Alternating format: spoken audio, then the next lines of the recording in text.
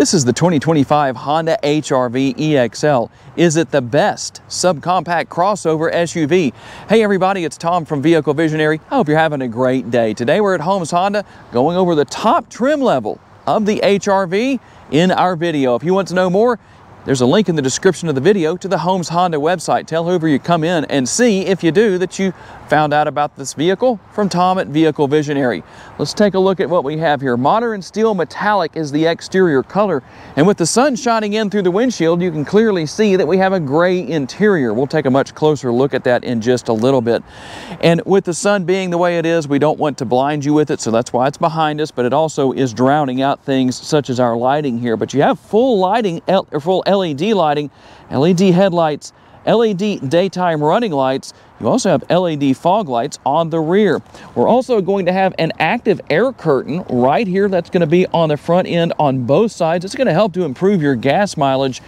And we have a combination of gloss black, and then we have our grille here, gloss black up top, and then we're going to have a different finish, more of a matte finish here with the lower grille. And you'll notice that we have the sensors. They're going to be all over the vehicle. That means you're going to have Honda sensing here, the driving aids. And what exactly are those? You're going to have adaptive cruise control, collision mitigation braking, road departure mitigation, lane keeping assist, and traffic jam assist. Depending on what you want, you can go front-wheel drive, which is what this model is, or you can go all-wheel drive. Let's talk about our tire and wheel size. So here on the width, this area, that's 215. The sidewall is a 60 series, and that's going to be wrapped around 17-inch wheels. I like the design of the wheel and the combination of color that you have there, different finishes. I think that works. It looks nice. Now, a very popular thing for people: side view mirror features. So I like to cover that. And there's only one thing missing here, and that's the fact that they are manually folding instead of being power folding. But you have the turn signal indicator built in, they're power adjustable, they're heated, and blind spot monitoring is built in. And I'm going to take advantage of that bright Louisiana sunshine and let you see the remote. You can see everything that you want is there, including remote start. It's a nice sturdy remote, and you have a proximity key with that, the walk-away feature, walk-away auto lock, and you can adjust that in the infotainment screen if you want to. We have our tailgate spoiler right here. That's what Honda calls that instead of a rear roof spoiler, as I often refer to it as being. We have our rear window wiper right here, and our tastefully done, in my opinion, LED tail lights. I think those look pretty nice. Finishing things off here with the Honda logo and the HR-V logo. You don't have any exposed exhaust, but based on what's under the hood and then it's not making a ridiculous amount of horsepower, I don't think that's a bad thing. Let's open the hood and talk a little bit more about what exactly you'll find there. Under the hood is the singular engine offering for the HR-V. It's a naturally aspirated 2-liter 4-cylinder. It puts out 158 horsepower and 138 pounds-feet of torque. Now that is mated to a CVT, but drive it before you make any decisions on what you think it's going to do. You might be surprised at how well it gets down the road. And being that you don't have an insane amount of horsepower under the hood, what does this little SUV do for gas mileage? Here on the window sticker we see 26 mpg city, 32 highway, 28 combined, and 3.6 gallons of gas per every 100 miles driven. How much gas can you expect to put in when you fill up? Well, first of all, you have capless fuel fill, and you can hold as much as 14 gallons of gas. And while you don't have a power tailgate back here, it is dampened, so when you open it, about, that much, and you can see, well, maybe a little bit more than that. There we go. The dampening takes over, and we have access to our rear cargo area. 24.4 up to 55.1 cubic feet worth of cargo capacity.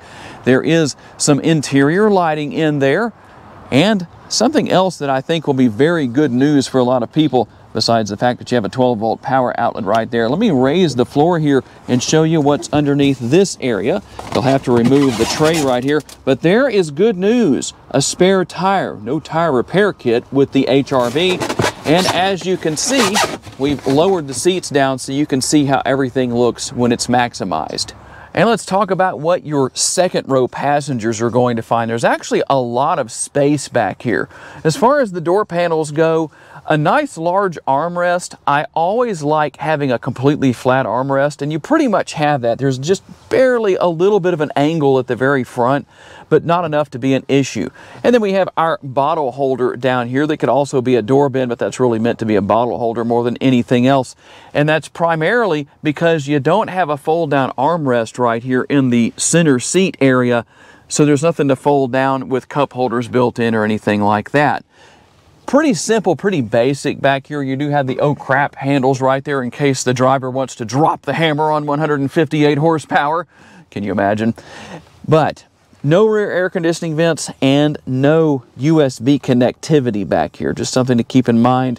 But you also have to consider price point. We do have a singular rear seat pocket back here, and there's also a sunroof that does tilt or slide open, and you have your manual shade right there. Two more things about these rear seats. Number one, they do have some recline built into them, but there's no adjustability for that. They're not at a 90-degree angle, which is good, but they don't actually recline any more than this. And the one thing I do wish Honda would bring back, and I think a lot of you will agree with me from the first generation of the HR-V, was the magic rear seats. If you're not sure what that was, you could actually take the seat cushion and raise it up like this and lock it in place, and you'd have some additional cargo space in this area if you needed it. And for those of you who are patient enough not to drop a comment and say, "What's the price?" People do that all the time, and I know they didn't even watch the video. And so don't ever give them the price when they ask for that, but you're going to know because you were patient and waited to this point in the video that it's $30,850. And I know people are going to say, wow, that's way overpriced. I understand where you're coming from on that, but in this day and age, it's really not bad when you consider the price of a lot of other vehicles out there. Let's see what else we have here. With the seats, you have a power adjustable driver's seat, a manually adjustable passenger seat. The only thing that it's missing as far as that manual adjustability is that you can't raise and lower the height of the seat. Something else I would like to see added to these models, even if they don't have a power seat on the passenger side. They're both heated out, although that's one thing we can talk about. So you have 3 stages of heated for the passenger seat and 3 stages of heat for the driver's side. We have our gloveless glove box. How do I know it's gloveless? Because I never find any gloves in the glove box. We need to find a new name for that. I think that's be a good thing to come up with. What do you think about the gray interior? It's much better, in my opinion, than black. Now, someone out there might say, Tom, I really like my black interior. If you do, nothing wrong with that. I just prefer a lighter interior, and that's what we have here. So let me grab the camera here from Austin real quick, just to make it easier. His arms aren't quite long enough to reach all the way over here, so we'll be nice and not make him strain his arm. Power mirrors up here. We have power locks, and you can lock and unlock the windows, and you have 1 touch down and 1 touch up front windows, but you'll have to hold the buttons down for the rear windows. If you would like to attempt a front wheel drive burnout, I do recommend shutting traction control off right there first, but that's how you turn it on and off. And then the lever right here allows you to adjust the tilt and telescopically adjustable steering wheel. Do make sure to put that back in place before you head down the road. And here is our digital instrument cluster. Pretty simple, pretty basic, pretty straightforward. I can use the scroll wheel right here to go through a lot of different information. If I want to go into one of the menus right here, such as navigation, I just push on that scroll wheel, hit the home button to the left of that to go back, and you can see what all's going on there. Here's how you handle everything with your adaptive cruise control. And then we have our front and rear window wiper lever right here. We also have a multitasker right here. Someone might say, well, wait a minute, Tom, how's that a multitasker? I thought all you did was turn the lights on and off right there, or just set them to auto and it was done. There actually is another function that this lever performs. Some of you might be very confused and looking at the screen like a dog hearing a new sound with your head tilted sideways because you have no idea what that means. And you might say, how do you know that, Tom? I'm going to let Austin have the camera back now because I'm going to look right at you when I answer that question, because I drive around you on a regular basis and you don't use your blinkers. Well, not all of you, but good for those of you who do. The 9-inch touchscreen right here. A lot of people tell me that in the current generation of the Honda Pilot, the 9-inch touchscreen is too small. What do you think about that here? I think it's the right size. It works really well, very easy to use. It doesn't seem to have any lag in it at all. So depending on what you're going into, if we go into general settings right there, I say it doesn't have any lag, and it lagged just a quarter of a second right there or so, but not too bad. Vehicle settings right here. I like the vehicle settings. The graphics make it very easy to find whatever it is you need to do, whatever you need to change or turn on or do whatever you're looking for, whatever you're trying to find there. And you can wirelessly pair your smartphone here. So that's a good thing. You have Apple CarPlay and Android Auto integration. So that means you can use your favorite app for navigation. We have home, back, and something that's kind of old school right here, but I know Honda owners want it really badly because the Ridgeline at one point didn't have the knob to control the volume on the radio or turn it on or off, and people asked for it to come back, so Honda brought it back. Kind of interesting. Down here, we're going to have dual zone climate control. Nice to have that. Easy to deal with. You can adjust your fan speed and all of that stuff. And going back to the center screen real quick, I do want to show you that you have your multi-view rear view camera. Only one camera on the vehicle, but it does offer 3 different views, as you can see right there. If you're worried about hitting something behind you when you're backing up, or just seeing how close you get to the curb or whatever's behind you, well, that's how you do that. Easy to deal with. And you'll find a USB port right here. And this is not the only USB port in the vehicle. I'm going to show you where a couple more are shortly. And a wireless charging pad. Nice to have that. You can actually turn that on or off if you want to. If it's not working, you can push that button right there and the green light will illuminate. And we also have cup holders right here. A conventional style shifter right here. And there's a couple of things to talk about with the shifter.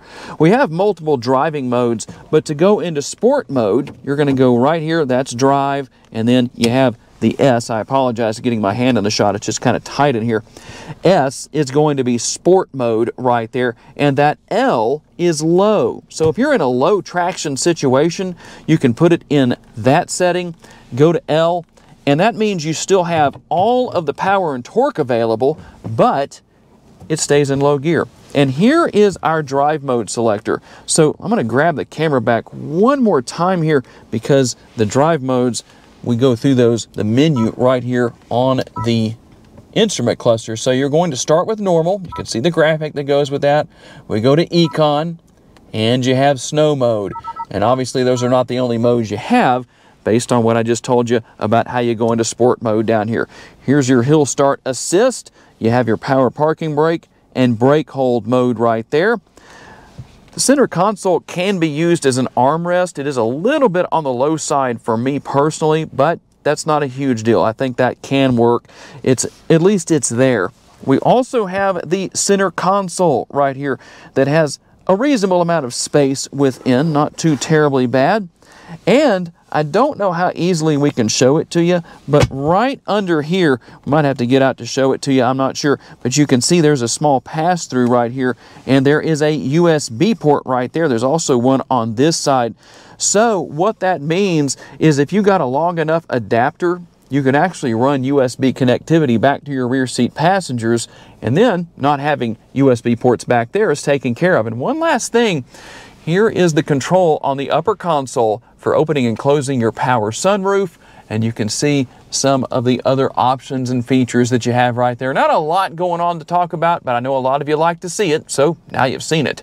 All right, let's talk about driving the HR-V. It's not a rocket ship, but if you're thinking about buying one of these and you're saying, I'm just not so sure about 158 horsepower, you're really not going to find a lot of competitors that have a lot more horsepower than this for the most part. Get out and drive it. See what you think about it. And I know that depends on where you are and what your situation is, what the driving conditions are. But for what I deal with when I take these test drives with these HR-Vs, it gets up to speed with no problem. I just get on down the road. No big deal. I'm not expecting it to go 0 to 60 in 3 seconds flat. Of course, it might not even do it in 6. I don't know. I've never tried to see what the 0 to 60 is. I don't remember for sure what the numbers are that are given on the internet, but I guarantee it's not 3 seconds flat. That's for sure. But it does a good job of getting you down the road. It's a very comfortable vehicle. I feel comfortable over here if I stay off the center line. I think somebody who is over 6 feet tall could fit here, no problem. The seat is actually up somewhat high for me. I could lower it down if I wanted to, but I'm good with where I am now. I'm 5'10", so I can't really tell you for sure what exactly the situation would be for somebody who's over 6 feet, but I'm pretty sure on some of the HRV videos I've done in the past that we've had some people that said, yeah, they're 6'3" or 6'4", and they fit just fine. A lot of adjustability built in with the adjustable steering wheel and the adjustable seat right here, so it shouldn't be a problem. Very comfortable, very enjoyable to drive. The ride quality is good. These seats seem to be very comfortable, so that's nice to know. Steering wheel, comfortable, and a tight turning radius. If you're looking for a vehicle, if this is something you need, you're looking for as your next vehicle, and it works for you, and you live in a really big congested area, a city with a lot of traffic, well, it would definitely do a good job of zipping around in congested conditions, that's for sure. Nice tight turning radius, just very maneuverable. I like that. And the fact that it's available in all-wheel drive gives a little bit more of adjustability, or should I say usability, for those who live in areas where you deal with snow and ice on a regular basis. The ride height is high enough to where that should help you out in a lot of those situations. So it's a good thing. It's very versatile. That's the word I was trying to find earlier. There we go. Technology is easy to learn and use. I like that. Whether you think the touchscreen is too big or too small or just right, it's very simple to learn and use. It has a nice high-end, high-tech look to it. I shouldn't say high-end, but high-tech. But that doesn't mean it's complicated to learn. So nice to know that you have simplistic technology, comfortable interior, a reasonable amount of space even for your second row passengers back there. So one of the vehicles that will definitely get the job done if you're looking for a subcompact crossover. It pretty much checks off all of the boxes. Depending on your situation, I'm curious to know what your top 3 must-haves are when it comes to buying your next vehicle.